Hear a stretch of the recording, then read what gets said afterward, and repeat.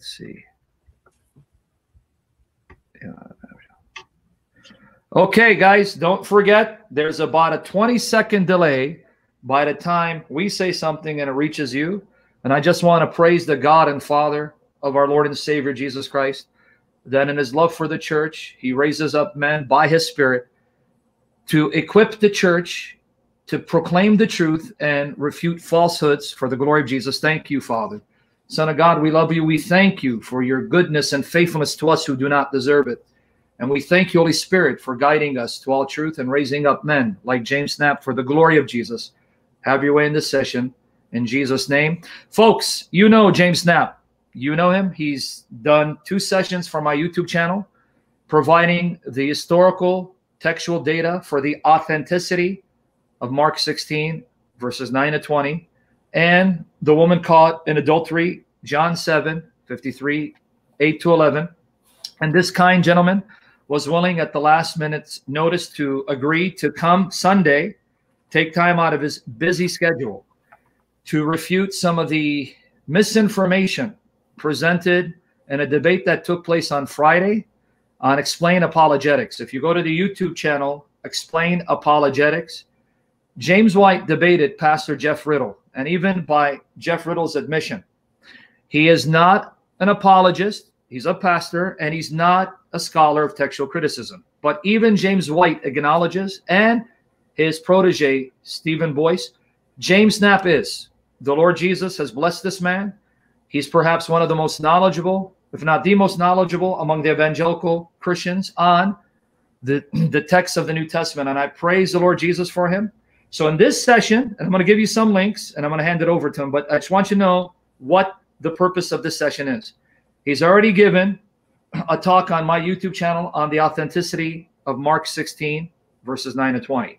On his own YouTube channel, if you go there, subscribe to it, he's now doing sessions on signs of textual criticism.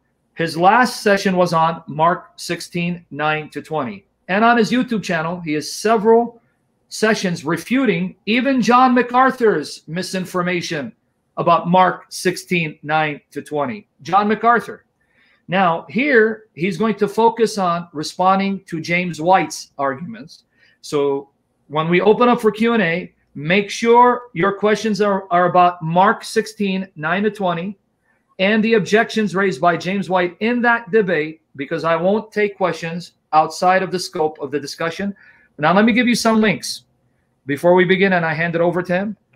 This is the link to his website, his website where he posts regularly on issues of textual criticism, and he has several posts responding to James White and refuting James White's egregious errors. Here's the link. Click on that link, and we'll put in the description box. You'll see some of the many posts where he highlights James White's blunders and errors. And I have to say this, I may sound like I'm coming out being harsh, but James White, though a brother, he does the same thing with other brothers and sisters in Christ. He'll go on the Divine Line and criticize them, and he doesn't think it's an attack. So I hope he doesn't take this as an attack. But the fact is, James White is not the scholar of textual criticism that he makes out to be, and he's made many mistakes that thank God that people like James White have noted and corrected. So save that link, and particularly this blog post, because James White said something in that discussion that shows his inconsistency. What do I mean by inconsistency? He said we should not base our doctrine or theology on dubious passages. And yet, as James Snapp is going to discuss, and in that post, which I linked to, James White does that very thing, makes a case for particular doctrines on dubious passages. And also, I want to thank our brother, Protestant believer. He's working with James Snapp. He's going to be posting the images that James Snapp sent. So I want you guys to thank Protestant believer. Pray for him. Pray for his family. Pray for James Snapp and his family, because James Snapp is not getting paid to do this. Neither is Protestant believer.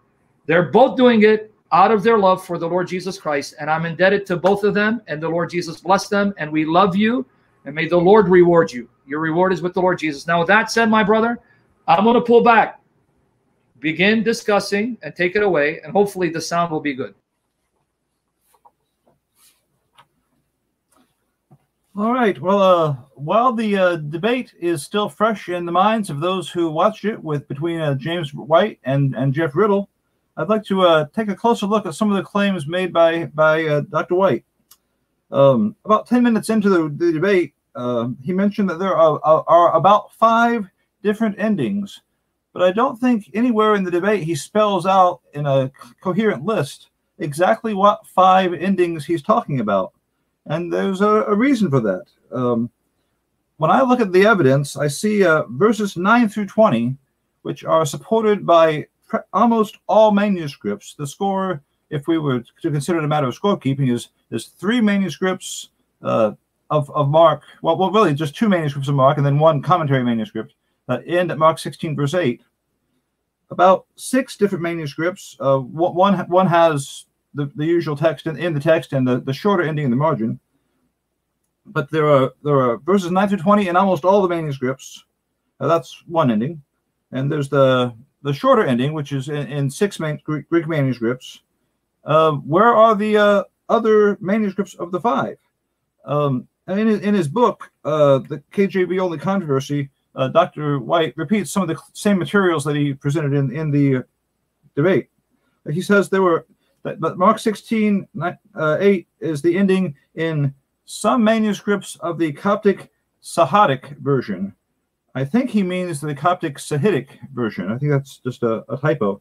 And it's really not gobs of manuscripts. That's one Coptic Sahidic manuscript.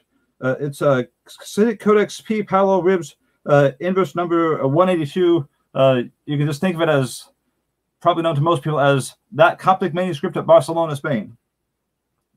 Also, he mentioned manuscripts of the Armenian translation and some versions of the Georgian translation. Now, that's certainly true. There are hundreds of Armenian manuscripts that end at Mark 16:8 in the Gospels. There are also some Armenian manuscripts in which the text of Mark is stretched out to fill space. So that when the manuscript was prepared, it was to include Mark 16:9 through 20. But the next person in line working on the manuscript stretched out the verses with only up to verse 8. So there's clearly a controversy within the Armenian tradition about what to do with the ending of Mark. Now, if we look back into the 400s, we see a witness that James White somehow neglected to mention, which is Esnik of Golb. And in Esnik of Golb's writing Dideo against the sects, he uses Mark 16, verses 17 through 18. And that's an Armenian source from the 400s, far earlier than any of the manuscripts themselves. But more importantly, though, the Georgian translation was translated from the Armenian translation. So when you're looking at the Georgian translation and you're looking at the Armenian translation in their early forms, you're seeing an echo of the Armenian translation when you're looking at the Georgian translation. There are loan words that point in this direction.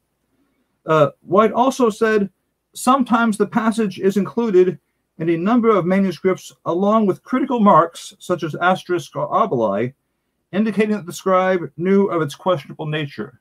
Now, at this point, I think that White, like many other commentators, is simply echoing what he was told by Bruce Metzger. And Dan Wallace has made a similar claim. But when you actually take a look at those manuscripts, there is no such thing as a non-annotated manuscript that just has text critically relevant asterisk or obeli alongside Mark 16, 9 through 20. And we could take the time and go through those individual manuscripts that Wallace lists and see the evidence in front of you. Some of this evidence is already presented on my blog. He mentions a number of manuscripts. Well, really, that's the number of manuscripts that have notes, special notes between verse 8 and verse 9, or close to verse 8. The Family 1 manuscripts, those are fewer than 20 out of 1,600. Those are the notes that will say little things like, in some copies, the gospel is completed here, but in Eusebius's canon list, he stopped at verse 8. But then some will say, like 3 of them, in the ancient manuscripts, it's all there. Somehow, Dr. White neglected to mention that manuscript 20 and 300, for instance, say that Mark 16, 9 through 20 is all there in the ancient manuscripts. Also, Dr. White mentioned the shorter ending is combined with the longer ending in a Codex L. And I think we have a picture of Codex L here we could look at. Could we see a Codex L? Codex L. Nope, that's Codex K. It's labeled Codex L. Nope. That's this is labeled L. Okay, well, maybe go one. Okay, that was Codex Cyprius. That L was for the order of the slides themselves. They go HIJKL. They're in alphabetical order that way.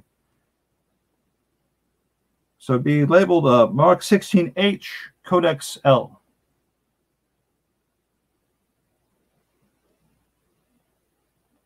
Yes, here we go. Yeah, this is Codex L, and if we could just maybe enlarge that a little bit, you can see here the shorter ending of Mark and Mark 16:9 through 20. Here in the first page there of the 3 pages, and these are images from the Library of France, and there you see Mark 16:8 ends in that bottom of that first column, and then you have a little note at the top of the second column. Now, in some, this appears, and then you have the shorter ending. And then you have a note that says in some others that this also appears after Ephabanto Gar. So the person that added the notes was echoing a source that had copies of Mark that ended with a shorter ending, but other copies ended with the usual 12 verses. And that's what we see reflected here in Codex L. Now, Codex L itself is from the 700s. So we see the shorter ending. But in all of the Greek manuscripts that have the shorter ending, all 6 of them, we also have at least verse 9 of the usual 12 verses. Now, if we had all the manuscripts in pristine condition, we'd have all 12 verses, but due to incidental damage, some of them don't go all the way to the end of verse 20. And some of them, there's a little scrap. Most of them are well, a good number of them are fragmentary, three of them. But you can see the shorter ending, then there's a note, and then the verses 9 through 20, and on the final column you have the closing title of Mark, the Gospel of Mark. Then you have the beginning of the chapter list for the Gospel of Luke. That's where the little it's about this, it's about that, that little closing column underneath the little decoration there. So that's what we're looking at here in Codex L. Now those notes should not be overlooked. They're very significant because those notes are very similar to notes that are found in Sahidic Codex 1602. And that shows where these manuscripts are from. It's not like manuscripts have just popped up randomly that had the shorter ending. These all relate to a common geographical, a common transmissional line. And so they point us to a particular line. It's not like they're popped up all over the place. When we look for those notes, we see the same note in the Sahidic lectionary. Now, it's possible that not everybody that looked into this might grasp that from some things that Dr. White has written. In the second edition of his King James Only commentary, when he's describing the shorter ending, he mentions that the usual 12 verses are that the shorter ending is combined with the longer ending in L, in Psi, in 579, and then lowercase l, comma, 1602. That's basically a typo in Dr. White's book in the second edition. The L is not Old Latin Codex L. That L should be lectionary 1602. The comma shouldn't be there. So that's lectionary 1602. But having lectionary 1602 share that feature is important because it not only shares that feature, but it also shares the notes. When you look at the notes, and Codex L isn't the only manuscript that has these notes, but that points to a common transmissional line, that these manuscripts are connected to one another. Dr. White also says, what is more, some old Church Slavonic manuscripts from as far along as the 10th century include only verses 9 through 11 of the longer ending. Now, I'm not sure if he grasped this, but he should. That's support for the longer ending. It's like finding a hand of a skeleton somewhere. It's like you don't wonder, wow, how did this hand get here? No, it didn't crawl there by itself. There was obviously somebody's arm, some human being was there along with it. So those old Slavonic manuscripts, they're damaged, but they're clearly witnesses for verses 9 through 20. So up to this point, although Dr. White has listed the shorter ending in several different ways, he still only listed one ending. Now, Codex W, he says, adds an entire paragraph to the longer ending between verses 14 and 15. Yes, it is interesting that Codex W has that interpolation. And yet, still, this is one ending. It's verses 9 through 20. When you see the Furilogion, you don't see it anywhere apart from verses 9 through 20. Verses 9 through 20 are still there. And here you can see, if you look at the yellow arrow on the left, on the first page, that's where Mark 16:9 begins. Well, you see the green arrows. Between the green arrows, that's where the Furilogion is. Verses 9 through 20 are in the surrounding text. So it's not as if the Furilogion is floating out there by itself as an independent ending, an independent text of some sort. Where it exists, it's always included within the longer ending, within verses 9 through 20. So it's an expanded form of verses 9 through 20, but it's not a different ending. I think Daniel Wallace, unfortunately, uses that same phrase to describe the Furilogion as if it's a different ending. It's an interpolation, but it's within the usual 12 verses. It's not a different ending. You could say there are different forms of the Gospel of Matthew. If you're going to say wherever there's a variant, there's a different form of the text. Well, you could say that, but why would you? You're just saying the obvious. That's true about any other text. So when we say that the Furilogion is there, it's different in the sense that it's a different reading, but it's simply a different reading within the text. It's not a different ending. And by the way, when I say the Furilogion, it's not that this is more free than any other readings. Charles Freer was the man who purchased the manuscript back in 1906. So the Furilogion is simply an interpolation. Verses 9 through 20 are still supported. Now, Bruce Metzger, in his textual commentary, he kind of made a big deal of the Furilogion being there. But to him, the way Metzger looked at it, he believed that it could be the work of a 2nd or 3rd century scribe, but not a scribe who was making spontaneously a different ending, as if this was something that would be continued from verse 8. As an interpolation, if it's the work of a 2nd or 3rd century scribe, it's a 2nd or 3rd century scribe who had the surrounding verses already in his possession.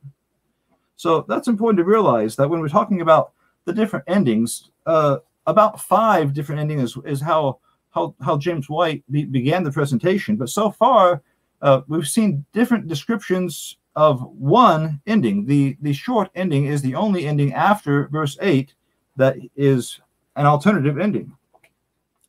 So when he refers to the multiplicity of endings, it's one alternative to the usual 12 verses. There are not lots of alternative endings floating around out there. It's verses 9 through 20, and it's the shorter ending. Those are the 2 rival readings after verse 8. Now, I think that when you see phrases like all of these different endings, and when that is considered, this is the reason why Mark 16 should not be there. This is the reason why. This is the reason why I won't preach Mark 16 9 through 20. Well, let's just consider his statement where he says you have to explain the existence of the shorter ending and the use of asterisk and obeli in some manuscripts. Well, the use of asterisk and obeli, that can be explained. It's a phantom reference. There is no such thing as a non-annotated manuscript of Mark in which there are asterisk or obeli beside Mark 16, 9 through 20 that are text critically significant. Now, also, he says you have to explain the long paragraph's inclusion in W, that is the Furilogion. Why? That's a separate textual question. Verses 9 through 20 are there with or without the Furilogion. And you also have to explain the manuscripts that put both endings together. Easily done. When he says all these different endings, well, one is there's no such thing, referring to the asterisk and obeli. Referring to the notes, those notes, that all those manuscripts still support Mark 16, 9 through 20 and have no alternative. The 6 manuscripts that have the shorter ending all also have verses 9 through 20. But let's look into that question of how do you explain the shorter ending? Well, this is how I would explain it, and it's not that complicated. But it involves the question of what is the original text, because often you will see guys like James White or Dan Wallace say, well, I want what the apostles wrote. I want what the original author wrote. And I'm thinking, is that really all we want when it comes to, for instance, the book of Deuteronomy? Because Deuteronomy is, if you attribute Deuteronomy to Moses, what do you do with those last closing verses that describe the death of Moses? Do people think that Moses wrote about his death in advance? When it comes to Joshua, same thing. Joshua's death is recorded. But also, what about the Psalms? Is it not completely obvious that the book of Psalms is a composite work with multiple authors involved, with redactors, with people bring new material to old material? And what about the book of Proverbs? Is it not obvious that Proverbs is a composite work? Do we not see the names of Lemuel and Agur specifically mentioned as authors of 2 chapters? If we just want the main author's work, your Bible will get a lot shorter, won't it? Likewise, in Jeremiah, in our Bibles, we have in chapter 51, thus the words of Jeremiah end here, but you still have that final chapter in which it looks a lot like something from 1 Kings, doesn't it? And yet it's there in the text. So the definitive trait to define the original text is not limited to who wrote it. The question is, was this there when the production stage ended and the transmission stage began? That is the technical definition of what is the original text, whether a work is the work of one author or whether it is a composite work. Now, if you picture Mark in the city of Rome helping out Peter, the early traditions say that Mark assisted Peter. He was his helper, his secretary, and he collected Peter's recollections about Jesus. Now, the church had been active in Rome for some time, and year after year they would celebrate Easter.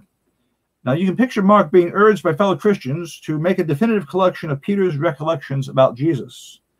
But if there was a sudden emergency, say a persecution, about the time where just before Peter himself was martyred in Rome along with Paul, at that point, if you could indulge me a little bit, indulge your imaginations, if Mark hands over his unfinished account to his colleagues, not knowing what the future is going to hold, not knowing whether he's going to be able to get back to it or not, but he gives it to his colleagues in Rome. As it turns out, he never gets back to them. They know that the book is not finished. And they know that the resurrection of Christ is an important aspect of the things that Peter taught. The reason why Mark is writing is to tell people this is what Peter taught. That's why we don't, for instance, see virgin birth accounts in the Gospel of Mark. It's mostly things, not entirely, but mostly things where Peter is on the scene. Well, the co-workers of Mark don't want to publish his work in its manifestly unfinished form. At the same time, they don't want to add their own work. They don't want to make anything new to add to what Mark has written. So they take another composition of Mark, a brief Easter time composition relating to post-resurrection appearances, and add that to the main part of the text. And it's in that form that the Gospel of Mark goes forth. So verses 9 through 20, whatever internal objections people might be able to think up or imagine, that's the form in which it goes forth. But somebody, either from somewhere on the way from Rome to Egypt, or somebody after the text is already in Egypt, says, wait a second, we regard the Gospel of Mark as the memoirs of St. Peter. We don't want anything that doesn't have Peter's seal of approval on it. And so it's not that they think that the work of Mark himself is bad, but they say, well, that's going to be set aside, so we'll have exclusively what we can say has Peter's approval on it. And thus, verses 9 through 20 are removed. And you might think, well, that would be a difficult step for a scribe to take. Well, look at the end of Sinaiticus, the ultraviolet slide of Codex Sinaiticus, I think we have somewhere. Yeah, this is Codex Sinaiticus. Now, you won't see this at the website, but if you were to take an ultraviolet light and put it on Codex Sinaiticus at the end of John, you would see that the copyist deliberately, initially, left off that last verse, verse 25, wrote his little decorative design, wrote the closing title, and that was that. But then he changed his mind, erased what he had made before, and wrote the final verse. So you can see this tendency, because where there's a we, where it doesn't sound like John, they were averse to include it.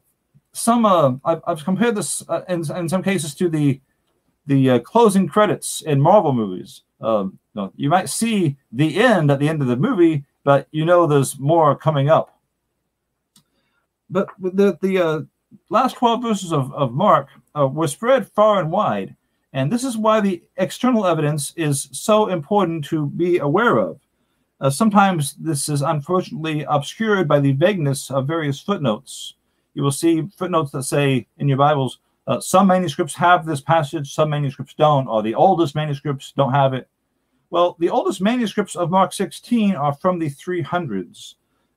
We have lots of material that is older than that. It's simply not in Greek manuscripts, it's in Greek patristic writers. And if a Greek patristic writer's quotation or utilization of a passage is sufficiently clear, that has enormous weight. The same weight if that shows not only when, but where that passage was being used. So you can look at various manuscripts and see that the Gospel of Mark was circulated with verses 9 through 20 in a very widespread area. For instance, if you look at Codex Alexandrinus, I think we have Codex Alexandrinus up to show. Yes, this is Codex Alexandrinus. It's at the British Library, and you can see very clearly it's included there in the text. There's no note of doubt about it or anything like that. So that's Codex Alexandrinus from the 400s. Also, there's a Codex Bezae. This is Codex D. It has a very different form of the text throughout the Gospels, and especially throughout the book of Acts.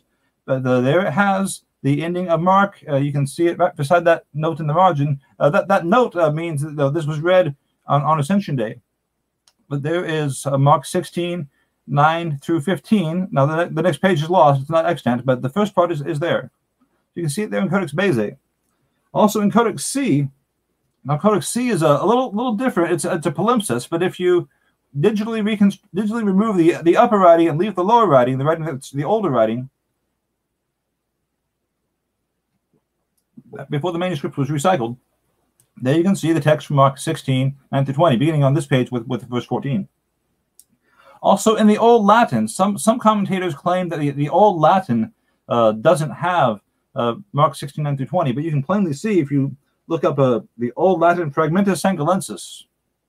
This is a fragment, but the page before it had the usual 12 verses. We can see in the Old Latin Fragment Sangalensis, we see there the text. It's a little bit damaged, a little bit stained, but there you can see in the Old Latin, it's right there. Now, there's one manuscript that we're going to consider, the Babiensis, which we'll take a closer look at later. But also in Gothic, in the Gothic version was translated by Wolfius in the mid-300s, and there's really only one substantial copy that's in pretty good condition. Well, depending on how you say a good is, but Codex Argentius, a famous purple manuscript in a deluxe format. It's hard to read because the parchment has become so dark relative to the text upon it. But in the Gothic Codex Argentius, we have verses 9 through 20. Now, for a long time, you can still read some books that will say it's only extant up to verse 11. But back in 1970, man in the city of Speyer, S-P-E-Y-E-R, found in a reliquary the last page of the Gospel of Mark. So now, update your books with a little note in the margin that says now we have the whole thing. So that's the Gothic version that was made in about 350, 360. Now, the manuscript itself is later than that, but the version dates back to the same time as Sinaiticus. Also in Codex Delta, a very interesting manuscript because it's so different from the format of other manuscripts. This has the Greek and the Latin kind of in interlinear. And in Codex Delta, you can see Mark 16, 9 through 20. And we've already seen Codex L. Also in Codex Psi. This is one of the few manuscripts that has the shorter ending. If you see Codex Psi, I think we have that there. Yeah, can I just zoom in on that? You can see the shorter ending. Yeah, there. Yeah. After verse 8, there's the shorter ending. And then it has, you can read the same note that you see in Codex L. That's because they're not just randomly popping up notes. These are coming from the same transmission line in the same place. These have a line of descent that's connected to lectionary 1602, which makes them connected to Egypt. And also, oh wait, go back a second. You can see in the margin there on the side, it says no, that reading was to be used at the resurrection. This was one of the readings to be used to celebrate the resurrection. So it's not like we're going to keep this but wonder about how to use it. This was definitely a text that was used in the church services. So if you look at Codex L and you look at the note at the same place above verse 9, make that comparison, and you can see the note right there on the right. Yeah. Estain Dekai, yeah, and so forth. So those notes point us to where particularly these readings came from that have the shorter reading. They came from the same transmission line. And that explains why we see this small, limited transmission line in Greek. As far as the Greek transmission is concerned, when verses 9 through 20 show up in that transmission line, the people that were circulating the shorter reading give way. They don't continue to circulate it because verses 9 through 20 are so dominant in all transmission lines at that point. We see the shorter ending being composed in Egypt during that brief period where the Gospel of Mark circulated without verses 9 through 20. In other words, the text arrives in Egypt or is there in Egypt at some point early on. I'm thinking 2nd century. And somebody's thinking, you know, I just can't stand it ending that way. And so somebody composes the shorter ending. Now, internally, it doesn't look like Mark's style. It doesn't look like anything marking. And I think everybody recognizes that the shorter ending is not authentic. So, but they made it as a flourish to kind of just round off the text. In Codex Babiensis, in the Old Latin Codex Babiensis, which has to be the worst copied manuscript of any language, the copyist didn't like how it contrasted with verse 8, so he just left out part of verse 8 before the shorter ending was attached to the rest of the verse. The Codex Babiensis is a very unusual manuscript, and the scribe is not only somewhat questionable in his readings, but not exactly competent in the things that he writes. He makes all kinds of basic mistakes.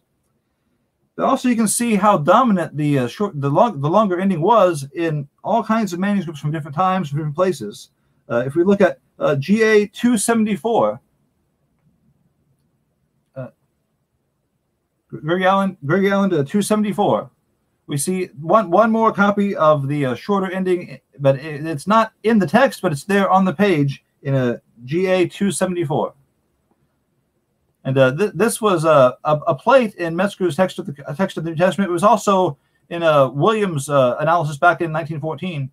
But you can see in the text there, I don't really have a pointer to point it out, but as the text concludes, verse 8, it says, "This is the end of the second Hiothina reading." And the little manuscript note says, no, this is the end of, this is the referring to the lectionary stuff there on the right in the margin.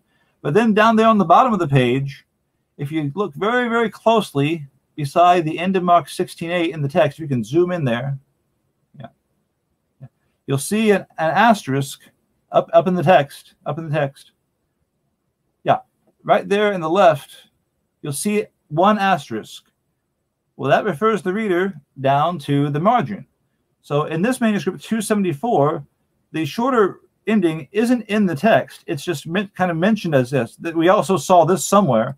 So in 274, it's just kind of not so much accepted into the text as mentioned that we know it exists. And you see the short ending connected by asterisk. And you can go scroll on down, and you'll see the shorter ending there in the text. Now there are also variants in the shorter ending. So I mean, if you want to say, oh, there are 5, there are 6, there are 7, you could just rack that number up if you want to count individual variants, but it's not really a reasonable way to do it.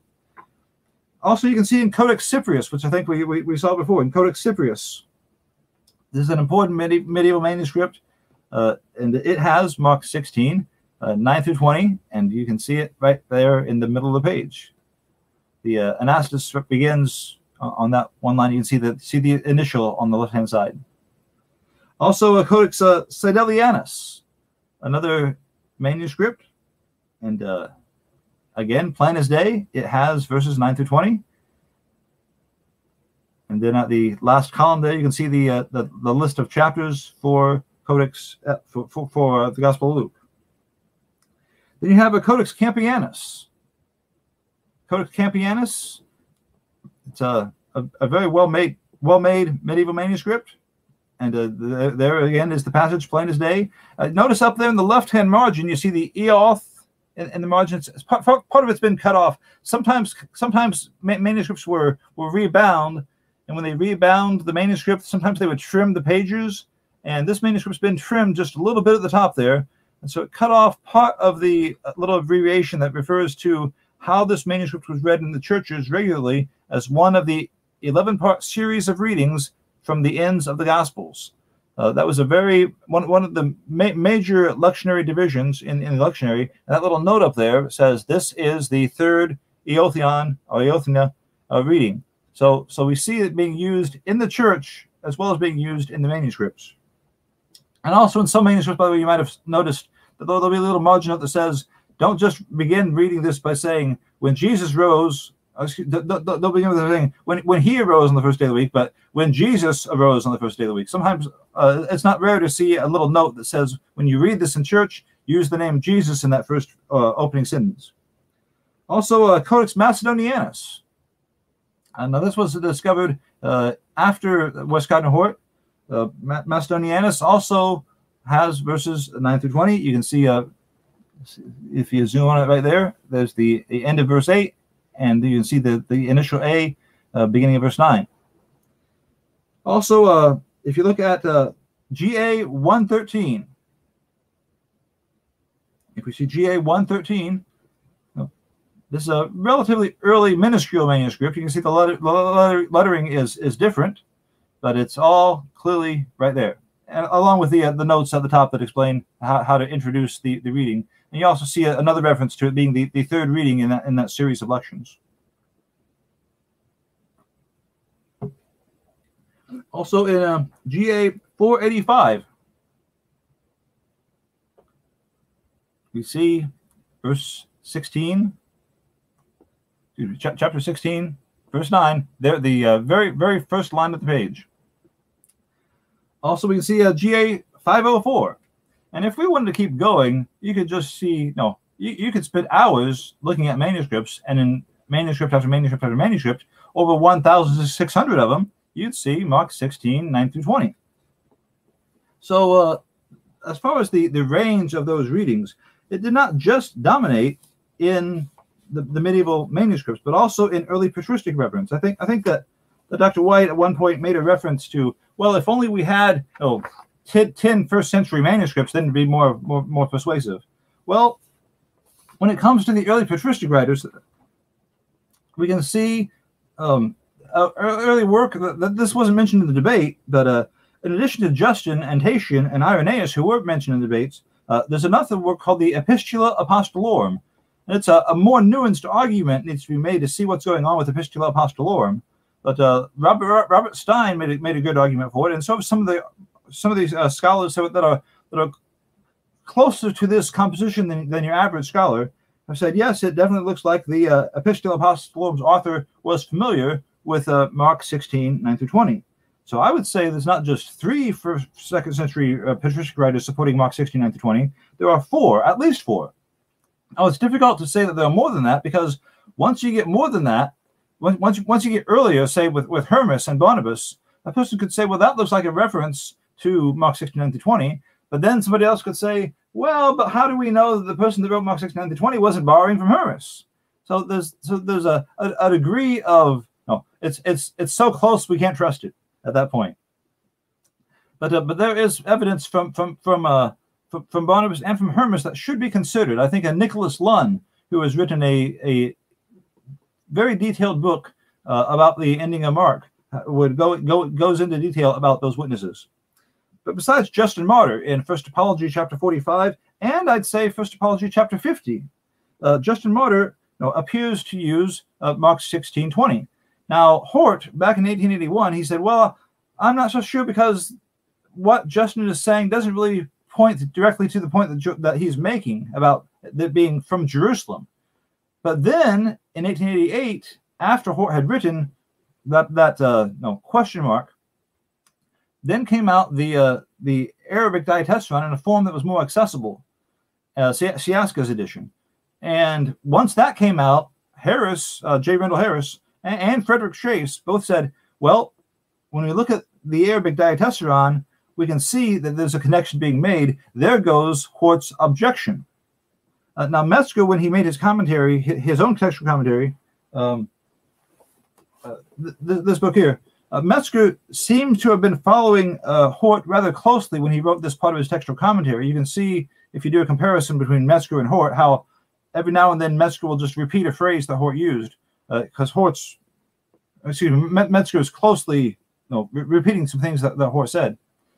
But Hort's objection vanished in 1888. It's just that some scholars today are still noticing what Metzger said, but not noticing what Harris and Chase said about Justin. You can also go to Tertullian, Hippolytus, the Didascalia, to Vincent of Thyberus at the Church Council, Seventh Council of Carthage in 256, the composition called De Rebaptismate, also the CY form of the Old Latin chapter summaries. These have come into play recently in discussions about the story of the woman caught in adultery, John 7:53 through 8:11. And in the CY form of the Old Latin chapter summaries, here we have chapter summaries translated that echo the form of the text that was being used by the Old Latin text. And we see there's a Latin chapter summary that mentions the events in Mark 16:9 through 20. So there is yet another witness that's supporting the inclusion of Mark 16:9 through 20. Also, there's the writer named Hierocles. Now, Hierocles is an interesting witness because he's not a Christian. He's a student of Porphyry. And Hierocles wrote this composition called Truth-Loving Words. He recycled some materials that Porphyry had used. Some other writers at the time say, yeah, Porphyry, he repeated some things that excuse me, I got it backwards. Hierocles, he constantly repeated not just the ideas, but also the very words of his teacher, Porphyry. And we see the writer Macarius Magnes in about the year 405 responding to a book that appears to be the same book by Hierocles. Well, that's around 305, so we're still, by this point, the witnesses I've described so far are all earlier than Vaticanus and Sinaiticus. If Hierocles is the writer, he makes this challenge to Christians. He kind of makes this jibe. He say, "Hey, Christians, if you're so sure about the things that Jesus has said, then when it comes time to appoint a new priest or a new presider, why don't you have a poison drinking contest?" So that's the kind of thing that Hierocles and Porphyry did. But we can see that it was in the text they used. Also, Aphrahat. We see in James White's book and in his debate, he mentioned the Sinaitic Syriac, but he didn't mention Aphrahat, did he? Aphrahat is way earlier than the Sinaitic Syriac manuscript, and Aphrahat in the year 336 quotes from Mark 16:9 through 20 in his first demonstration, and that's in Syriac. So we're not just talking about Greek, not just Old Latin, not just Gothic, but also in Syriac we see support for verses 9 through 20. And then there's the Philologion, which Metzger considered the work of a 2nd or 3rd century scribe. So there again, there's somebody that has verses 9 through 20. Also, there's a newly discovered writer named Fortunatianus. You won't see this mentioned in a lot of commentators because Lucas Dorfbauer, I think that's his name, just recently did the work on Fortunatianus. And Fortunatianus says that Mark shows that Jesus ascended up to heaven. Where do we see Mark mention that? In Mark 16:19. Also, Augustine uses Mark 16:9 through 20 from his Latin text, but not only is it in his Latin text that he's using. Now, of course, he knew Jerome, and Jerome had the Vulgate, but also Augustine at one point, as he's commenting on the Gospel of Mark, as he's talking about his making a harmony of the Gospels, he mentions his Greek manuscripts, and he quotes what his Greek manuscripts say in Mark 16:12. Well, that implies the presence of the rest of the passage. So Augustine and Augustine's Greek manuscripts use it, And Augustine's also using the manuscript in church. So there in North Africa, it's not in doubt even a little. Also in what's called the Lucian Acts, in what's called the story of John, the son of Zebedee, we see it being used, and this is referring to the scope of how far did this go. Even the unbelievers, the pagans like Hierocles use it. Even the non-Orthodox writer of Lucian Acts uses it. Macarius Magnes definitely had it in his manuscripts in the year 405. We see it being referenced in the Doctrine of Addai. We see the writer Pelagius use it. We see Philostorgius use it. And I've already mentioned Esnick of Gold. Now I'm just heading into the 400s by this point. We see Prosper of Aquitaine use it. Macarius Mercator uses it. Marcus Aramida uses it. Now, this is an important thing that when you look into these names, you can appreciate more of the geographical range that this reading had throughout the church. Prosper uses it over here. Marcus Aramida uses it over here. St. Patrick uses it in Ireland. Nestorius, as cited by Cyril of Alexandria, uses it. And in Ravenna, Italy, Peter Chrysologus used it and wrote extensively about it. So that's 32 patristic writers from the time of the Roman Empire. What more do you need to see that this was a text that was being used widely by the church, except in that little area in Egypt where it had been either removed or accidentally lost. I think it was actually removed. But we can also look at, to give a better idea of the range, the Curetonian Syriac is, there's hardly anything to Mark of the Curetonian Syriac, but what there is in Mark has Mark 16:17. There's also, over in Britain, the life of St. Samson of Dol. That records an event that involves a recollection of Mark 16:17 through 18. Also, the Old Latin VL number 8, Codex Corbiensis 2. Also, in Armenian and in Old Georgian, earlier than the manuscripts, we have a text called the Martyrdom of Saint Eustathius of Mazeketha. Yeah, just like that. And the author of that kind of, it's not an exact quote, but you can see that the author of that text is aware of Mark 16:9-20. There's also a text called the Revelation of the Magi, not very well circulated, but it clearly uses Mark 16:9-20, or at least material from within Mark 16:9-20. There's even a Nubian. We don't have very much Nubian at all, but what we do have includes a Nubian prologue to a hymn. And in Coptic, there is a Coptic homily on the Domitian of Mary attributed to Cyril of Jerusalem that also uses it. And finally, in Old Dongola, in what is now Sudan, there is a wall inscription that features the ending of Mark 16, verse 20. So that should give you some idea of the scope and the range of how much this was used in the church. I don't know if all these texts were just, if we didn't know of all this yesterday and we suddenly learned of them today, would there be any doubt? So when Dr. White says there's an inordinate number of variants to be found within those 12 verses, especially in the earlier witnesses, does he have any evidence to support that? Because when I look into Swanson's horizontal line record of variants, it's a lot more detailed than the Nestle-Aland apparatus by far. When I look into Swanson's line-by-line comparison of readings for Mark 16:9-20, and this was just a casual looking, I might be off by a few, but I found 77 variants. When I looked in Luke 24, verses 42-53, another 12-verse section, I found 78. So I kind of suspect that Dr. White might have read that claim in a commentary by Richard France and believed it. But actually, I kind of suspect that Richard France might have been thinking about the story of the woman caught in adultery and wrote it about Mark 16:9-20, and nobody caught the mistake. Dr. White also says around the 16th minute of the lecture, open columns were left in Vaticanus, in other places. And this is just a little bit of subterfuge that is used to refer to the blank space in the Old Testament section of Codex Vaticanus. The idea is to say, when you see Codex when you see Codex B, do we have the page of Codex B, Codex Vaticanus, that shows that the way it exists and the way it can be reconstructed? So I say, yeah, there we go. There on the top, you can see Codex Vaticanus as it is. It has this blank space after Mark 16:8. Now, this is one of the two manuscripts that don't, one of the two manuscripts of Mark that don't have verses 9 to 20. We see the text end, and then there's this blank space. Well, within that blank space, you can fit verses 9 through 20. There it is right there in front of you. And to make this reconstructed text, I used letters from elsewhere on the page and put them in there.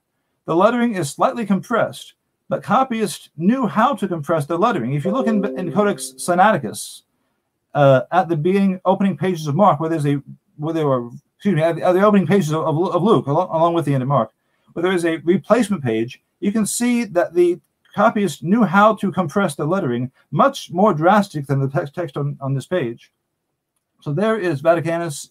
It has a blank space, but the blank space is sufficient for the ending of Mark. So who are you going to believe? Some commentator or your own eyes? So there's a claim that open columns were left. I've kind of got distracted on that. Open columns were left in the Old Testament, but contrary to what Dan Wallace, for whatever reason, claims in his Perspectives chapter, he says, well, it's really tough to see what caused these blank columns. Well, in real life, it's not hard to see. It's not hard to see at all. You can see that the page, the blank space between 2nd Esdras and Psalms in Vaticanus occurs because the format of the page changes. The text in 2nd Esdras is written in 3 columns per page, like most of Vaticanus, but the text in Psalms is written in 2 columns per page. So where the format changes, you're going to almost inevitably have some space left over. Also, the blank space between Tobit and Hosea occurs because at this point, one copyist work ends and the other copyist work ends. That's not hard to explain. It's simply leftover space. And the blank space after Daniel occurs, well, that's the end of the Old Testament portion. There's simply no more Old Testament to write, and it would be remarkable to start the Gospel of Matthew with anything other than a fresh folio. So these are not some mystery about why they did these things, and nobody should say so. I hope that claim of Wallace is retracted if they make another edition of that book. So also the idea first is wrong. The claim that the blank column wouldn't be enough for verses 9 through 20. Well, there you see it. You could stretch out the letters a little bit more than this. You could also compress them a little bit more than this. But the idea of making memorial space, which is what we see there at Vaticanus at the end of Mark, the idea of memorial space wasn't to make an exact fit. It was just to leave enough space to convey that the copyist recollected something that was not in his exemplar. It didn't need to be an exact fit. We see in Codex L and we see in Codex Delta, blank spaces are left for the story of the woman caught in adultery. They're just recollecting something's missing in my exemplar. They're not trying to calculate to the line exactly how much space they would be required. So I think those were some of the main things that need to be clarified from the things that Dr. White said in the debate. But mainly there's that claim that over and over, I think this was his entire case. I think we saw him kind of stall for quite a bit of the debate and not really talk about Mark 16 to 20. It was more focused in anticipation of the ecclesiastical bibliology view. But repeatedly, he says multiple other endings exist. I remind you, you have the abrupt ending at the end of verse 8, you have the shorter ending, and you have the usual 12 verses. That's 3 endings.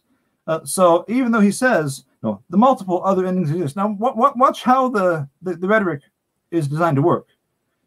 In the 16th minute of the debate, the multiple other endings that exist. Why would you have multiple endings? Why don't we have multiple endings in John? And then in verse 20, in the 23rd minute, other endings are mentioned again. Other endings again, and again. And then in the 27th and 58th minute, multiple other endings.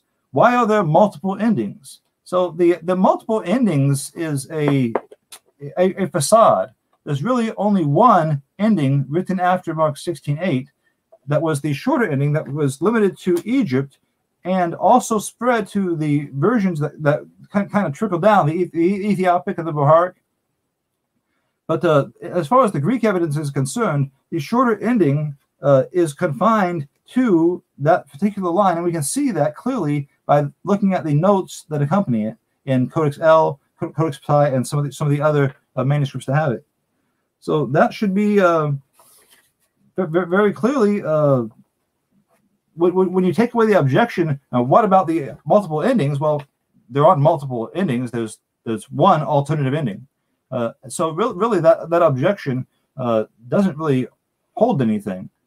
It simply says, what happened in Egypt? Well, when Mark 16:9-20 was lost, somebody made up that short ending to round off the text.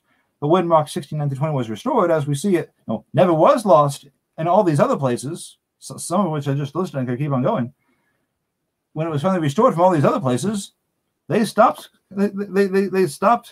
circulating the text with just the shorter ending. We don't have a single Greek New Testament manuscript where there's just the shorter ending, because they realized what people need to realize today, which is that Mark 16:9-20 was part of the original text. And Sam, if you have any questions. Okay, this is where I want to help the people understand. First of all, again, guys, here's where I'm going to need you to listen, because I'm going to ask them questions to help you understand. But before I do that, I want you to, again, praise the Lord Jesus Christ for Protestant Believer, my mod, helping James Snapp post these images to show you the material. Protestant has been a great blessing to our ministry, and it's his ministry too. He's the one who beatifies my YouTube page when he has time, because he has commitments, family, and work. So pray for him and thank him. And thank James Snapp for being a breath of fresh air, for loving the Lord Jesus enough to present all the facts, even though it goes against the grain of academia, which is why many of the so-called textual critics are not fond of him and won't debate him. And if you don't believe me, you think I'm hyping him up. Okay. Several weeks ago on Explain Apologetics, go there, Explain Apologetics on YouTube. There, James White and one of his proteges, I call him, because he seemed like he really admired James White. Let me be gracious. Stephen Boyce, we're doing a presentation against the TR position. James White was asked, and it's recorded, will you debate James Snapp? Will you debate James Snapp? You know what he said? He said, I'll debate him on John 6 on soteriology. He refused to accept the debate challenge to debate James Snapp on issues like Mark 16, verses 9-20, and John 7, verses 53, 8-11. It's there recorded. Now say, James White, the ball is in your hand. This man is correcting your errors. You need to have a discussion, because these errors to the uninformed can mislead them. And you have a responsibility before the Lord Jesus Christ and his church. Now, I'm going to ask questions to help them, because a lot of this stuff goes over people's head. My own head included, because I'm learning. I'm a neophyte. First of all, so we can set the record straight, Brother James, I just want everyone to know you're not King James only. You're not TR, Textus Receptus only, or majority text. Just so people don't think, oh, another King James nut. Correct? That is correct. So you're not King James only. To you, it's not the perfect words in English. I am not King James only. I am not Byzantine prioritist. No. The answer to those questions is no. So you got it, right? So I don't want people to try to attack the man ad hominem or genetic fallacy by saying, oh, he's one of these King James only nuts and he wants it to be true. So that's number one.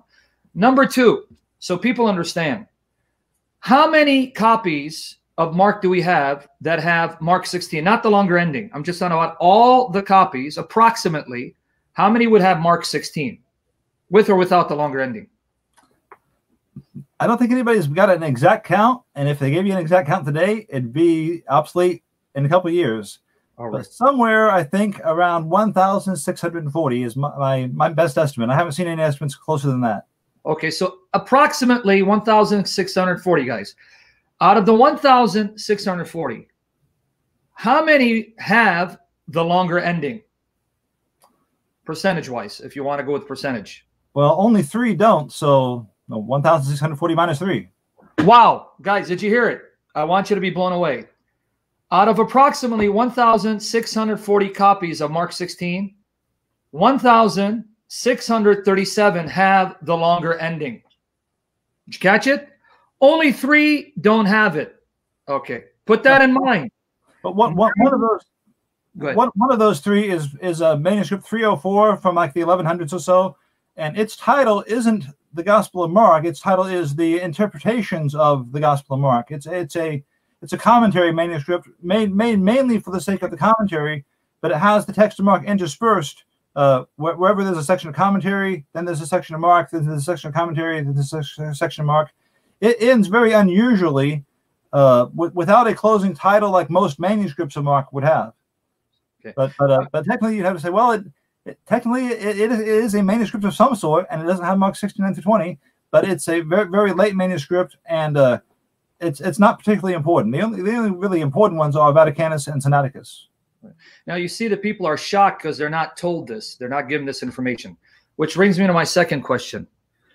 What is the oldest reference? Guys, pay attention to my question, because we know we don't really have many early copies of Mark, and if we do, they don't have Mark 16.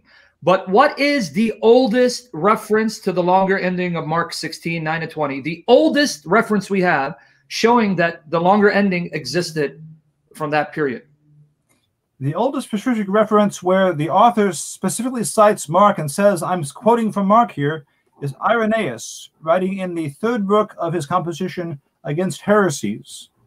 And so that's from about the year 180. So now, just so people understand the importance, Irenaeus, the bishop of France, and it says that he was a disciple of Polycarp. And we know Polycarp was an apostle of John. So I want people to understand, Irenaeus in France, the bishop of Lyons, France, who got martyred, around 180, says Mark wrote, and he quotes Mark 16, I believe, was it 17? Verse 17? Mark 16, 19. In fact, in Codex 1582 and in Codex 72, their copies are somebody that had them at some point even added a little note in the margin in Greek that said, now, Irenaeus, in his 3rd book of Against Heresies, Irenaeus, who lived close to the apostles, quotes this in the 3rd book of Against Heresies, and it's right there beside Mark 16, 19 in those two manuscripts. Okay. One more time, I want them to be blown away, because you see the reaction, they're getting blown away. Not only does Irenaeus cite it in around 180 AD, Mark 16, 19, it says Mark wrote this. You said there are 2 copies. Can you give us the dates of those 2 copies? 1582 is, I think, from the year 989, maybe. But it's more important than the actual composition date, because it's echoing an older exemplar from the Family 1 group. And the Family 1 group would be roughly, their exemplar would be how? Well, Family 1 probably dates back to the 400s. 400s. So you have a copy that's based on an exemplar from the 400s. And in the side note, it says, Irenaeus, who is closer to the apostles, quotes Mark 16, 19. So that here you have a later copy of saying, this was cited by Irenaeus, who is closer to the apostles, and therefore, by mentioning that, that's basically the copyist way of saying it's genuine. Am I wrong? No, I think you're correct. But also 1582 is part of Family 1, and Family 1 is the group that has the note between verse 8 and verse 9 that says, no, this is not in all of the copies, and in some copies, excuse me, this is not in all copies, and in Eusebius's canons, he finished his canons at the end of verse 8, but in many copies, this also appears, and there's the reference to verses 9 to 20. So that format in general reflects a context where they knew there was a question about it, but that note about Irenaeus would kind of answer that question for them. Okay. So to piggyback off of the earliest extent reference to Mark, as far as copies of Mark, how old are the oldest copies of Mark, irrespective of whether they have 16 or not? I mean, let's say from the 2nd century, 3rd century, and 4th century. 2nd century, 3rd century, 4th century. Would you know roughly how many copies of Mark we have? Well, we have no copies from the 200s of Mark 16. Well, we have Papyrus 45, but it's not extant from chapter 16 at all, not from any part of the chapter. Now, okay. Codex Vaticanus from about the year 325 ends at verse 8. Sinaiticus from about the year 350 in Caesarea. That's my best guess at where it was made. Codex Sinaiticus also ends at verse 8. But we see in Sinaiticus, the pages that have the end of Mark and the first 4 columns of Luke, those are replacement pages. Those were not made by the same copyists who made the text before and after that cancels those pages of Mark from Mark 15. Excuse me, from Mark 14:54 through 16:8. and also in Luke from verse 1 to verse 56, those were made by somebody else who didn't make the surrounding pages. Probably a proofreader responding to a bad mistake that had been made by the main copyist somewhere on those pages. But those are not the main copyist work. Those are replacement pages. So everyone understand what you just said. We do not have any copies of Mark 16 from the 2nd century, 3rd century. What we do have is Codex Vaticanus and Sinaiticus. That's 4th century, 300s. Now, as you showed, which of those two codices, Vaticanus and Sinaiticus, had a large enough gap where you could fit verses 9 to 20 in? That's Codex Vaticanus. That's what you're looking at right here. Okay. If you scroll up there, you'll see the page as it exists with the blank column. The only blank column anywhere in the New Testament portion, the only blank column that isn't a byproduct of things that factored into the natural production of the manuscript. There we see the blank column, and there below it is the reconstruction that I made with verses 9 through 20 in that blank space. And Sam, I apologize. Can you fill in for about 5 minutes? Sure. Yes. Yeah, go ahead, because I want to explain this. Folks, understand what he just did. Codex Vaticanus is around about 350 AD. If Brother Protestant can scroll back up to that image. So this is why James Snapp is a blessing. Okay, go all the way up so they can see the blank space.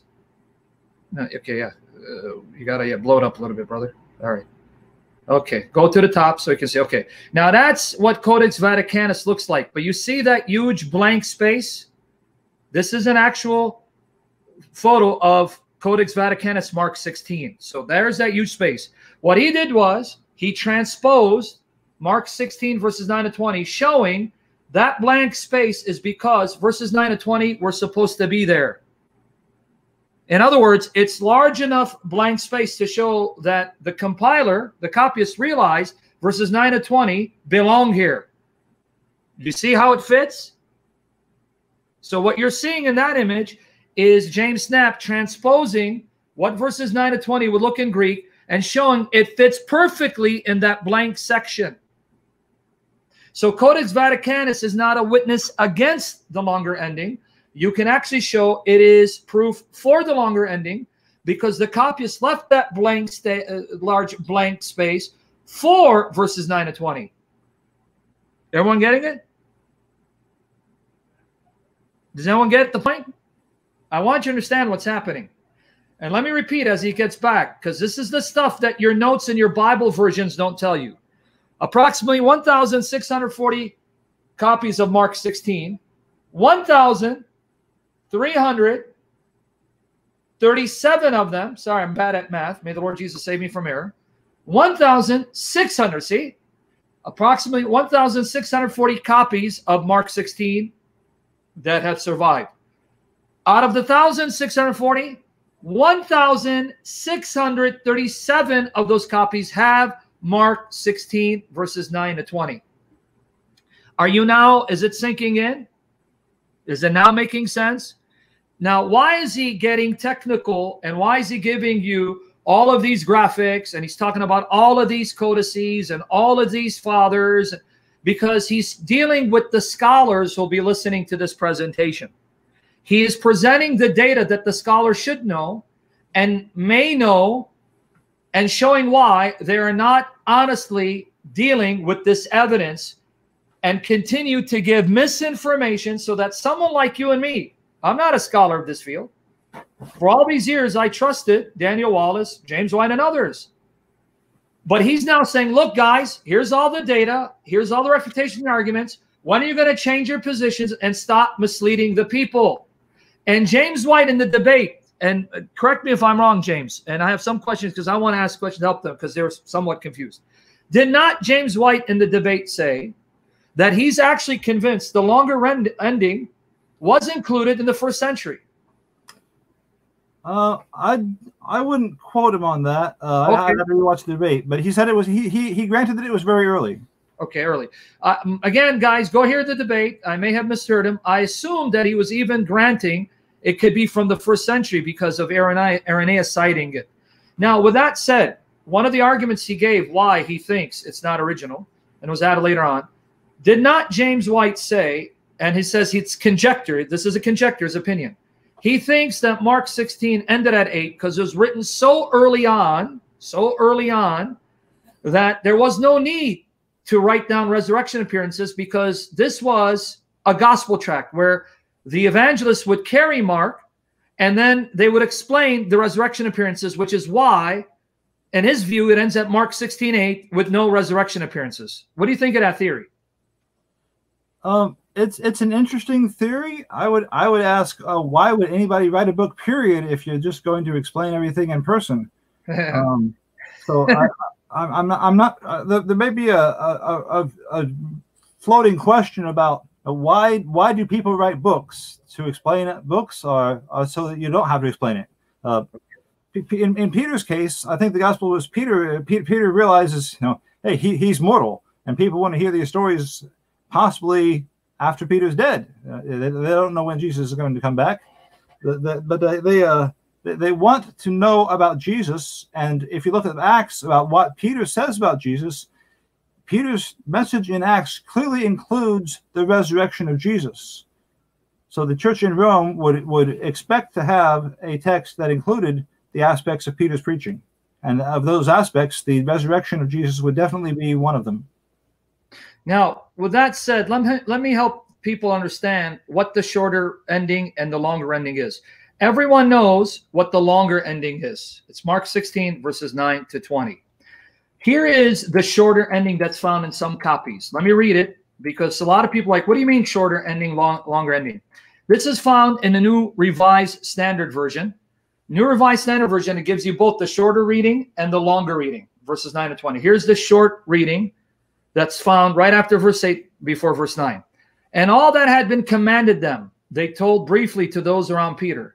And afterward, Jesus himself sent out through them from east to west the sacred and imperishable proclamation of eternal salvation. Let me repeat. This is what's called the shorter ending among textual critics. Here's the shorter ending. It's found in the New Revised Standard Version.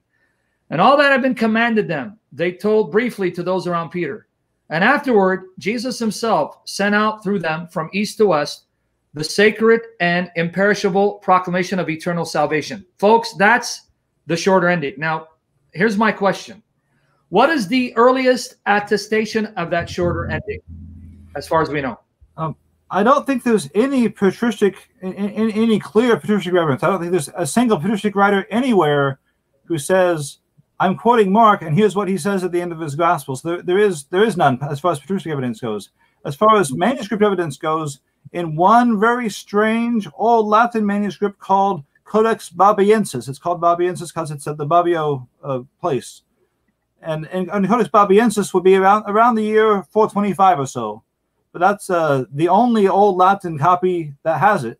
And it's the only copy of any kind that has the shorter ending that does not also have verses 9 through 20, or at least part of verses 9 through 20. Okay, so make sure I got what you said. This Codex Babiensis, around 425, this is the only copy that we have, and it's in Latin, that has the shorter ending, but also has the longer ending. No, Babiensis does not have the longer ending. Okay, I'm sorry. So you said, but there is a copy that has both the shorter and longer ending. So there are 5 copies that have in the text after verse 8 the shorter ending followed by the longer ending. Okay. At least when the manuscript was in pristine condition. Some of these are damaged. Okay. There's also 274 that we looked at. We've already seen about half the ones that have it. That's the shorter ending. But there's also that 274 that has verses 9 through 20 after verse 8, but in the lower margin has the shorter ending linked to the end of verse 8 by asterisk. There's an asterisk beside the end of verse 8, and an asterisk beside the shorter ending, implying that the shorter ending was found after verse 8. So I'm learning too with you guys. So that's why I'm asking questions, so we can make it simple for all of us, so I can learn. So just to repeat, the oldest known copy, which is in Latin, of the shorter ending, it's Codex Babiensis, which is dated around 425. Yes, but Codex Babiensis is also notable for various reasons, but one of them is it also tampers with the text of verse 8, where the part that says the woman said nothing to anyone for they were afraid. The part about saying nothing to anybody was just taken out. So this is a bold copyist. Wow. Also, earlier in chapter 16, at verse 4, Old Latin Codex Babiensis, the same Old Latin copy, has an interpolation that says this, and I'll just read Metzger's translation of it. But suddenly, at the third hour of the day, there was darkness over the whole circle of the earth, and angels descended from the heavens, and as he, the Lord, was rising in the glory of the living God, at the same time they ascended with him, and immediately it was light. And then the woman went to the tomb. So this is all between verses 3 and verse 4 of Mark 16 in Codex Babiensis. So the copyist of Babiensis is being creative in some ways that most copyists would not be creative. He's being kind of reckless and just taking stuff out in ways that most copyists would not. So not only is the copyist of Babiensis just basically incompetent in some ways, and that may be further back in the transmission line, but he's also clearly we can't really read his mind, but from the evidence that we do have, it looks like he was very willing to tamper with his text. Yeah. Now, just again, Harry Larry is probably not paying attention, and I don't think he's getting it. He's saying that the 3 oldest extant copies of Mark 16 don't have it, but one of those was Codex Vaticanus, and you demonstrated amply that there's a long enough gap showing that even the copyist was aware that verses 9 to 20 should be here. And you show that in the image that we have here. So that's really 2 other copies that are supposedly the oldest. But let me just...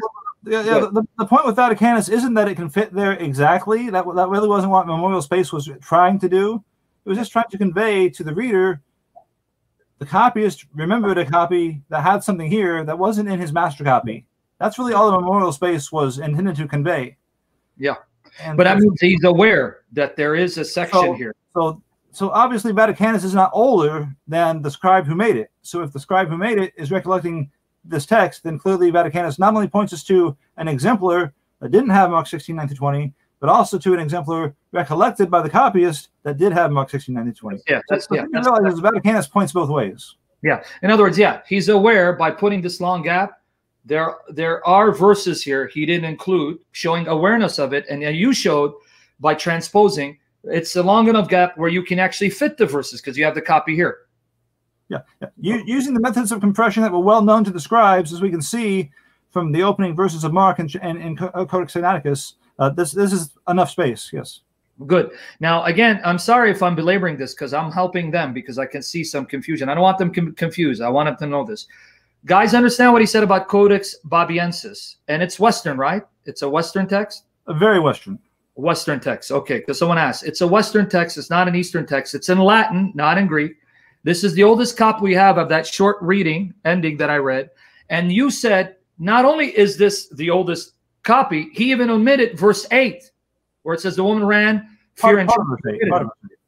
So, okay, so yeah, so you guys see, Codex Babiensis is the oldest witness to this short ending. He has to then tamper with verse 8 in order then to fit it in. And this is the shorter ending. And then you said, so we can follow this line of thought, 5 other copies have both the shorter ending and the longer ending with it. But now could you give us the dates of what those 5 copies are that have the short ending and the longer ending? Well, Codex L would be probably the most significant one. I think we saw Codex L earlier. And it's generally assigned on paleographical grounds, in other words, by judging by the style of the handwriting, to be from about the 700s. 700s. 8th century, folks. That's 700s. And about the other 4, do you think, approximately? It's hard to date them, some of them at least, because a few of them are fragmentary, and so there's not a lot of handwriting to work with. Yes. But you could generally say from the 600s to maybe the 800s. Okay, so that's the general frame. 600s, 800s, these 5. And yet, New Testament textual scholars want to question Mark 16 verses 9 to 20 on these manuscripts, some of which are fragmentary and cannot be precisely dated, but obviously they're not before the 4th century. And on that basis, they want to question the authenticity of the longer ending. Am I correct? Well, that's not their only reason. It's mainly because of Codex Sinaiticus and Codex Vaticanus. Yes. Basically, there's a larger picture at work, and that is in 1881, Westcott and Hort basically proposed what was called the theory of the Lucianic recension. And Hort's idea was that all your manuscripts that have the Byzantine text, in other words, 90% of your manuscripts, that they echo a text that was made by an editor in the late 200s or the early 300s. Maybe Lucian, maybe somebody else, but whoever it was, they made a new edition of the text. So, from Hort's point of view, all the manuscripts that support that form of the text, which includes Mark 16:9-20, can be dismissed out of hand if they're not Alexandrian or Western. And then he would go further from there and say, well, now that we've gotten rid of 90% of the manuscripts, we just have to consider is a text Western or Alexandrian. He said, well, you can't rely on the Western because it's so constantly paraphrased and embellished. That leaves us with the Alexandrian text, and that leaves us with these two best representatives of the Alexandrian text, Codex Sinaiticus and Codex Sinaiticus and Codex Vaticanus, and that leaves us without verses 9-20 at the end of Mark. So that's the kind of reasoning that is also going on. That's the kind of one of the larger issues of which this would be a sub issue. But also we had in a White's debate some claims about Eusebius and Jerome. That's what I was going to ask you. You also see this in Metzger. This book gets quoted by commentators whenever textual questions come up, and it hardly ever gets clarified because Metzger states that Eusebius and Jerome attest that the passage was absent from almost all Greek copies of Mark known to them. And I think we saw this in the debate. It certainly looked like James White has read Bruce Metzger and absorbed some of the things that Metzger claimed.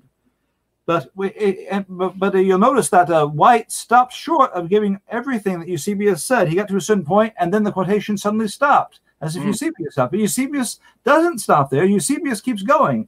And I think people's impression of what Eusebius's testimony actually is changes very significantly when you look at Eusebius's whole statement. In Ad Marinum, Eusebius is answering a question from Marinus. Now, we don't know who Marinus is. We don't know even if Marinus is a real person or if he's just a framework created by Eusebius to answer questions that had come up to himself. But the way that the text appears to say is that Matthew says that Christ arose later on the Sabbath, but Mark says earlier in the morning on the first day of the week. Now, how do you sort these two things out as far as the timing of the resurrection? So that's the question that Eusebius is asking. He's not asking a text critical question. So the answer that Eusebius gives is kind of a by the way kind of answer when it comes to the text of Mark. But Eusebius in answer says there are two ways to resolve the apparent discrepancy. He says, in other words, it's a twofold solution, I think is the way he puts it. A person could say, and that's an important introduction, how he's framing this. A person could say that the relevant passage is not found in all copies of the Gospel according to Mark, and that the text in the accurate copies ends at the end of verse 8, almost all copies of Mark in there. That is what one person might say. Notice how he frames it. That is what one person might say, rejecting the passage and rendering the question superfluous. But, and here we get to the part where you might not have seen in the debate, but Eusebius continues, another view is that both passages should be accepted. It's not the job of faithful readers to pick and choose between them.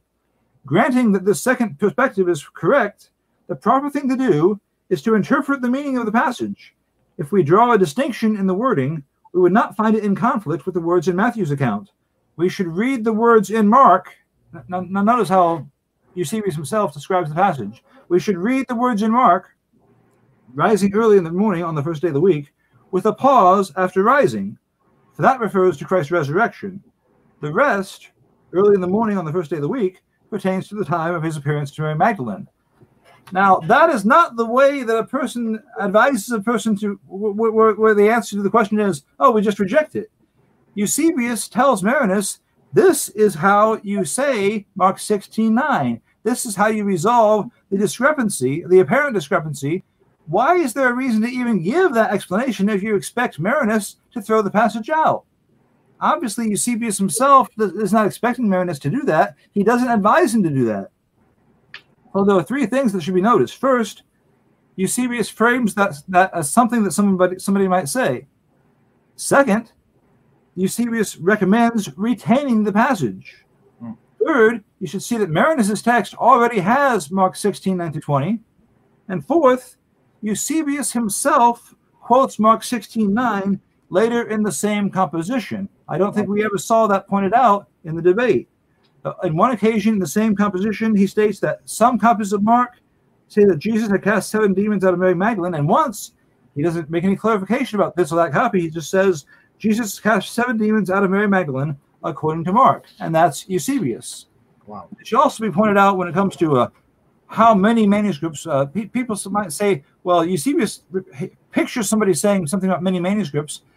If Eusebius is writing just after the persecution of Diocletian, nobody anywhere knows how many manuscripts say this or that when it comes to textual variants. Nobody's looked all over the Roman Empire to find out.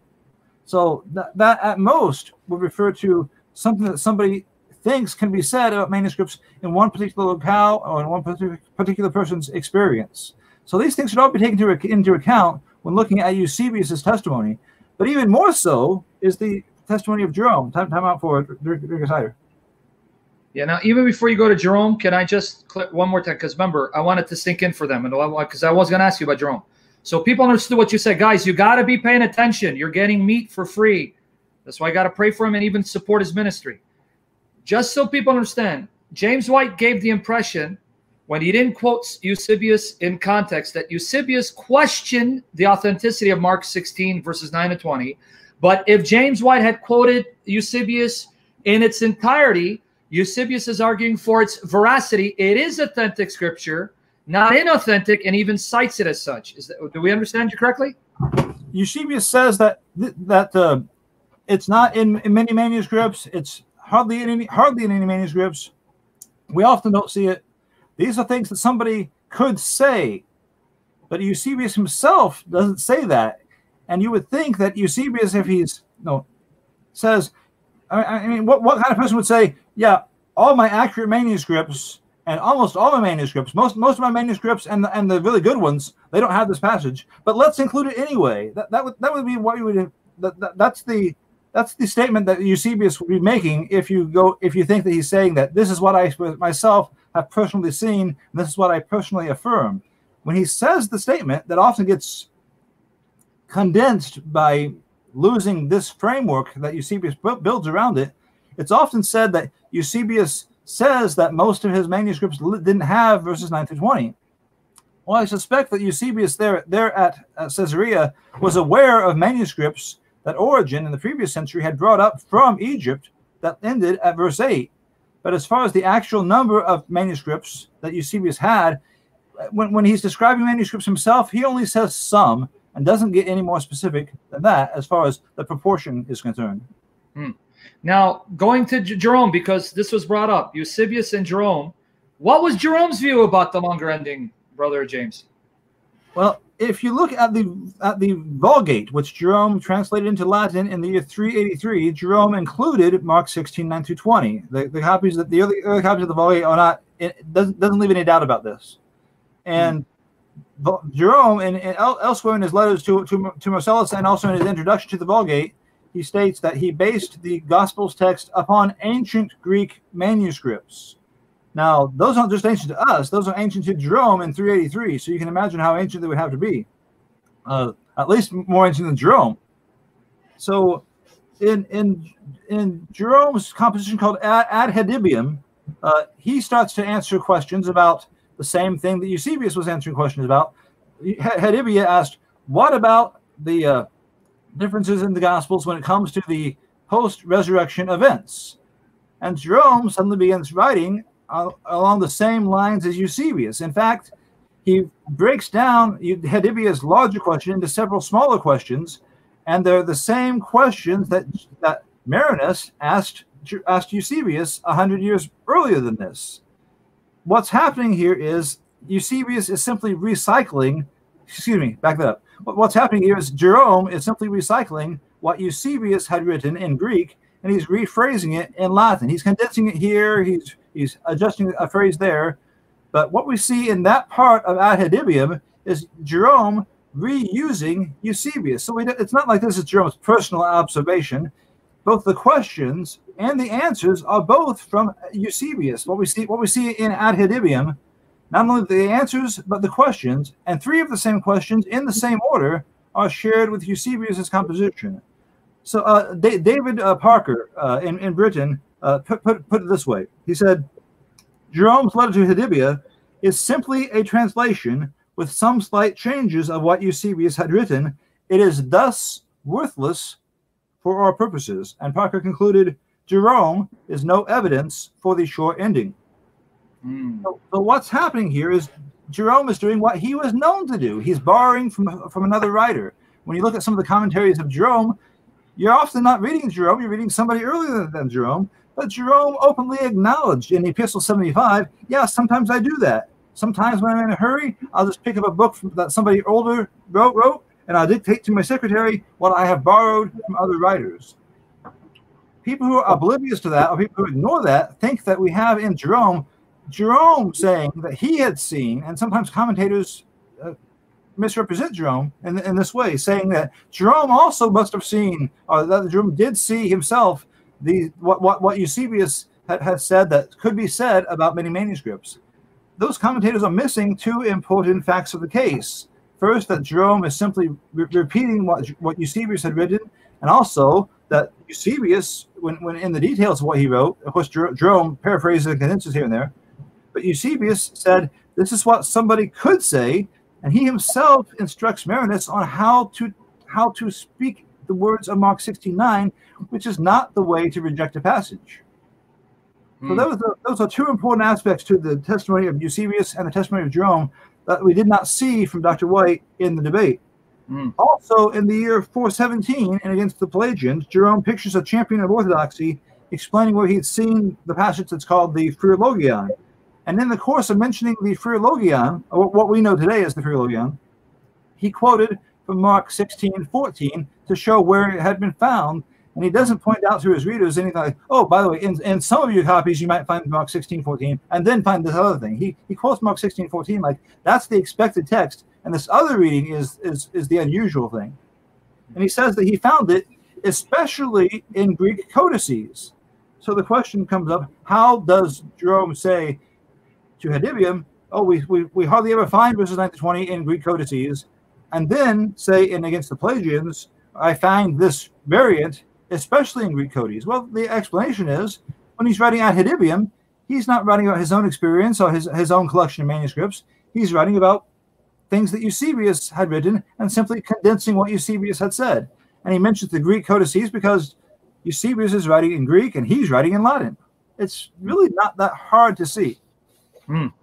Now, again, I'm going to walk this point by point, remember, because we're learning. We're neophytes. We thank God for you. So just so people understand, the citation of Jerome that James White referred to, it wasn't Jerome, it was Eusebius that Jerome was quoting. Did I get it right? That's exactly right. Yeah, Eusebius is writing to Marinus in the early 300s. Jerome's writing to Hedibia in the early 400s, but Jerome is a busy guy. He's retired. He's got a lot to do. He often writes by dictation, and the secretary writes it down. He says in Epistle 75, yes, sometimes when I want to settle a superfluous question, I'll just pick up a book and read it out and send off that letter. That's what we see here when he's writing to Hedibia. Hedibia has this broad question. How do you reconcile the differences at the end of the Gospels? Well, if somebody asked you that, Sam, would you take the time to just, well, this person's asked me this casual question to get to the bottom of it? No. It would take days for a response if you're going to write something spontaneous. I would give them your link, your article. So Jerome, instead of making a spontaneous composition of how to resolve the harmonization difficulties at the ends of the Gospels, he says, hey, I know somebody that's already done this, and there you go. And that's really all there is to it. And you can look at the letters that Marinus asked and the letters that are presented by Jerome in his letter to Hedibium and see essentially the same questions in the same order. So there shouldn't be any question about what's going on there. It's an echo. It's Eusebius times 2. So secondly, Jerome does quote Mark 16:14 authoritatively. He doesn't say, oh, by the way, this passage, what we know as Mark 16:14, is questionable. He quotes it as being genuine and what Mark wrote when he quotes it. Well, Jerome had already made the Vulgate translation, so he would expect those that had his Vulgate in their hands to have Mark 16:9-20. But in against the Pelagians, when he's saying where he found the passage called the Philologion, he quotes Mark 16:14 as the reference. In other words, he doesn't think Mark 16:14 is floating around here and there. He quotes it with the expectation that if he quotes the Philologian as the ship that's docked here, Mark 16:14 is the dock. It's not something wandering around. So basically, Jerome is support for the longer ending, not against it, like David Parker, another textual critic, said. He's not evidence for the shorter reading. He's actually evidence for the longer reading. Jerome is evidence for the longer reading, not only by including it in the Vulgate, but also by referencing Mark 16:14 as where he found the Philologion in some Greek copies. And those that would use Jerome as evidence for the ending at verse 8 are simply quoting a repetition of what Eusebius had written, even though we know that Jerome explicitly says in his Epistle 75, I often, when I'm in a hurry, I will use somebody else's material. That's what he's doing here. He's using somebody else's material. That's really the whole story. Okay. So, guys, pay attention. So, Irenaeus, 180, a disciple of Polycarp, disciple of John. Eusebius, Jerome, some of the greatest church fathers, historians, scholars, apologists. These three giants of the early church were all in favor, support of the longer reading, right? Am I wrong, or did I get it? You're correct. I think I listed over 32 patristic references, not just Irenaeus, but you could say Irenaeus, Tatian. I'm very confident that Justin's reference to Mark 16:20 is there's no reason to doubt it unless the person is trying to find reasons to doubt it. In other words, if you're going to say, well, we won't help Justin, you better do a lot of combing over your apparatus, because a lot of things are like that, where you have to actually think about the reference. It's not as explicit as I found this in this book in this chapter. But also Augustine, full of quotations. Augustine too? Oh yeah, Augustine all over. Yeah, Augustine in his Harmony of the Gospels. Augustine on one occasion, Augustine, when he refers to how he reads the books of heretics, he makes an analogy and says, when I read the books of heretics and I keep those books in my library, it's like a fulfillment of the prophecy that you can pick up snakes and not be harmed by them, because he's picking up the heretical books and not being harmed by them. That's the idea. But also he quotes his Greek manuscripts. So Augustine's writing in Latin in North Africa. But Augustine quotes from his Greek manuscripts. In his Greek manuscripts, he quotes Mark 16:12 specifically in Greek, even though Augustine himself is a Latin writer. Also, St. Ambrose. Full of references to Mark 16:19-20. He quotes it repeatedly, including in one reference where he says, we have heard that passage written, where he's quoting from Mark 16:19-20. So that shows that not only did Ambrose have it, but it was being read in his churches, and he was quoting it in the course of his homily, which became his writing. So again, brother, I'm blown away, and they're getting blown away. So I'm going to repeat it for them to see. It's not only Irenaeus, guys, Eusebius, or Jerome, Augustine, Ambrose, and you said Justin Martyr and his pupil Tatian. Now, let me explain who Tatian is for everyone here, because you have a lot of Assyrians. I'm Assyrian. For the Assyrians, Tatian was one of our spiritual and ethnic forefathers. Tatian was an Assyrian, Ashuriah, disciple of Justin Martyr, who translated the four Gospels as one harmony, the four Gospels into one, the Diatessaron around 170, and he included it in his Syriac harmonization of the four Gospels, one of our Assyrian ancestors, Christians, in the Diatessaron. So Irenaeus, Justin Martyr, Tatian, Eusebius, Jerome, Augustine, Ambrose, and that's just some of the 32. I don't want you to run out of fingers, but also Ephraim. Ephraim, the Syrian. Wow. Okay, so then with that said, and Epiphanius on Cyprus.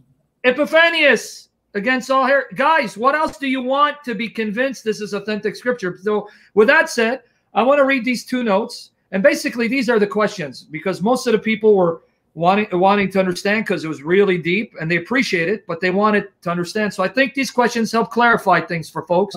But here's what I want to do. Go ahead, brother. Go ahead. Oh, and don't forget, while Ephraim had it there where he was, meanwhile, fast forward 100 years, Patrick's got it over in Ireland too. So In Ireland, we got it? You can't stretch your arms far enough. Yes. Patrick's in Ireland. Yes. And he's not using the Vulgate. He's got an old Latin text over there. So it's not the Vulgate, so it must be some other version, and it made it all the way to Ireland. Okay. So now, then help me understand this. And honestly, I'm telling this, and I bear witness before the Lord. Until I found you, I really had great doubts about Mark 16, verses 9 to 20, and John 7, 53, 8, 11, because I'm not a scholar of textual criticism, and this is not my field, and I don't have the time to study it and become an expert. But this is where Jesus shows, folks, this is where Jesus shows he's almighty, sovereign, and alive, and he loves his church, and he will raise up these voices. James Snapp in this generation, in a bygone generation, it was John Burgon. Now, when I read these notes, these are the notes I read. Let me just show you what I read in my NIV and ESV. Guys, I'm going to read these two notes for our brother, and I want you to tell me what do you think of these notes, because we don't know. We trust these Bible translators and the notes they provide. So in my NIV, right before verse 9, in brackets it says, the earliest manuscripts and some other ancient witnesses do not have verses 9 to 20. And then the ESV, in brackets, some of the earliest manuscripts do not include 16 verses 9 to 20. Now, I read that. These are evangelical Trinitarian translators. Are they wrong? If so, why would they mislead me this way? They're technically they're correct, but they're leaving out so much of the picture. It's like having this huge picture of testimony from the patristic writings, from the lectionaries, from the early versions, and just zeroing in on two manuscripts and letting the reader not be told about the rest of it. When you say, I mean, I can truthfully tell you, some manuscripts have Mark 16, 9 to 20, and some manuscripts don't. Well, that's true. But, I think I need to go answer a door. That's true, but that first sum, I'm referring to 3 manuscripts. That second sum, I'm referring to 1,640. So it's technically true, but tends to mislead in terms of what's the practical effect of these footnotes. The footnotes should at least include some reference to the patristic writers like Irenaeus. We have a precedent for that in manuscript 1582. So I don't know why the footnote writers seem hesitant unless they don't think that their approach could really stand to the public scrutiny that it would if people took a closer look at the actual evidence. Wow. Wow. Amazing stuff. Folks, let me again remind you, he has a YouTube channel, James Snapp, and he's now doing a series on textual criticism. The last session he did was on Mark 16, verse 9 to 20. Go to his YouTube channel. We're going to put in the description box. Also, you have a blog. What's the name of the blog? And we're going to put the link in the description box. What's the name of your blog? thetextofthegospels.com. And I also have the textofthegospels.com. I also have a book that's specifically about this textual variant called Authentic, the Case for Mark 16, 9 to 20. It's 99 cents on Amazon, but you can also get it free from me on request. Okay, so you can find them on the textofthegospels.com. We have the link on his YouTube channel and on Facebook, and he's available to speak at your churches when COVID allows him to, or for your YouTube sessions. He's done sessions for me. He's done sessions for Al-Fadi, Cira, C-I-R-A International. He's done sessions with Jay Dyer. He's done sessions with William Albrecht and Reason and Theology. And I want you guys, pray for him. Go and get his resources. Subscribe to his YouTube channel and invite him. We need him to speak more about these issues because he is balancing out the misinformation. And pray God continue to support him. He's been a blessing to me, and I thank the Lord for him. And I'm going to have you back again to talk about some of the arguments against, again, one more time, John 7, 53, 8, 11. But brother, so much, those were the questions that I think were most beneficial to help them understand. And now they understood. Let me just end it with this. And you can, final words. 1,640 copies of Mark 16 extant. 1,637 of them have the longer ending. And Irenaeus, Justin Martyr, Tatian, Ephraim, Eusebius, Jerome, Augustine, Ambrose, and someone in Ireland all quote the longer ending of Mark 16, verse 9 to 20, as thus saith the Lord. And yet people still want to doubt it. So any final words from you, and then we'll call it the wrap. Yes, we didn't cover the internal evidence very much, but I would point out a quote from John Burgeon. We mentioned him before. Burgeon pointed out the question is not at all one of authorship, but only of genuineness. The question is, was this in the master copy? Was this in the text when it began to be circulated for church use? So the question of, is this a composite book? Bergen, from the get-go, said that's not the question. The question is, does this belong in the text? Was it initially there, or was it taken out? And I think when you look at how it was received, in everywhere, if you look at the testimony of the church, everywhere except in Egypt, because Eusebius's manuscripts, so some of them came from Egypt, we see enormous support, not only in the 99% of the manuscripts, but also the patristic writers who represent locales from Ireland to Armenia, from Africa to Italy to Asia Minor to Palestine, Israel, and some from Egypt too. So when you look at the scope of the reading, it's not just that there are a lot of fruit on one branch. The fruit is all over, and that should tell us something about what we should do with this passage. I would say that tells us we should keep it. Hallelujah. We found it in the text of Mark. Hallelujah. Praise God for this brother. Pray for him. I will bring him on to go more in depth on these issues. He's already done a session on the evidence for Mark 16 here and other channels. Again, support him. Pray for him. Invite him. We need to give him more platforms. And again, I'm going to repeat. James White was asked straight up. You can go explain apologetics, the session he did with Stephen Boyce. He was asked, will you debate James Snapp? And he tap danced around the issue and said he wants to debate James Snapp on a soteriological issue, John 6. No, that's not what you're asked, James. Will you or Stephen Boyce or Daniel Wallace debate this man on Mark 16, verses 9 to 20, and John 7, 53 to 8:11? So far, they're making excuses to duck him. But glory to Jesus, that just tells you, if they're ducking him, they don't want to debate him, they're afraid of his facts because they can't refute the facts. Glory to Jesus. May the Lord preserve him and us for his glory. Guys, 9:30 p.m., it's right now, 9:30 p.m., I'm going live after this. 9:30 p.m. Eastern Standard Time. 9:30 p.m. Eastern Standard Time. I'm going live to talk about the fall of Satan and some issues with Bible version. So Lord willing, I'll see you back in about, what, 2 hours, I guess, an hour and a half? 9:30 p.m. Eastern Standard Time. I'm live. Invite people, and thank you for showing up. And thank you, James Snapp, and thank you, Protestant believer. You're a gift to the body of Christ. We love you. Thanks for having me on, Sam. I appreciate it. I'm going to bring you more in Jesus' name.